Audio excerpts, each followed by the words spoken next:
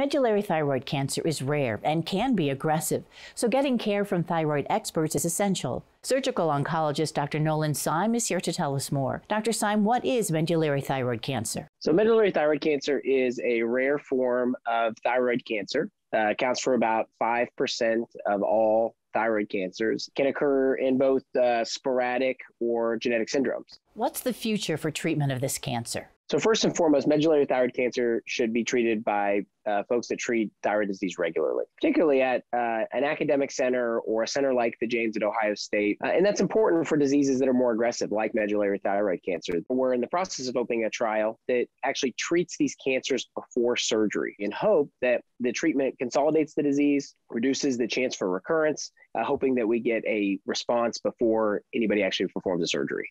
For more information, visit health.osu.edu.